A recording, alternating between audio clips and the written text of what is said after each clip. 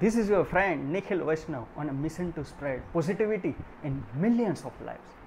Once, Swami Vivekanand has asked a couple of questions to his guru Sri Ramakrishna Paramahansa, and these questions are extremely important for positive living.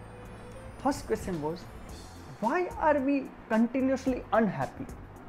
Sri Ramakrishna Paramahansa says, because we have a habit to live with worry. We always looking that worry part. So rather than looking to worry, we should more focus on problem solution or try to find out possibilities and opportunities from all the situations. Second question Swami Vivekananda asked, I can't get free time. My life gets hectic.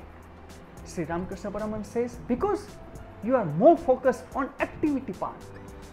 Activity gets you busy. Rather than looking to activity, you should more focus on productivity, because productivity gets free time. Third question was quite interesting. Swami Vivekananda says, most of the time, why good people has to suffer with tough situation or critical situation?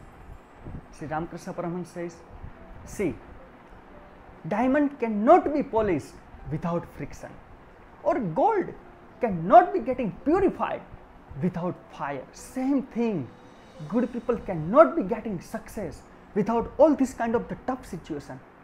And look, it's not a suffering, it's a trial, it's a getting experience and learning from that experience, because we know experience is the key ingredients for success. I hope we can learn great lessons from these questions and apply in our life for having positive life, for having better life, and finally we can get success, we can reach to our destination.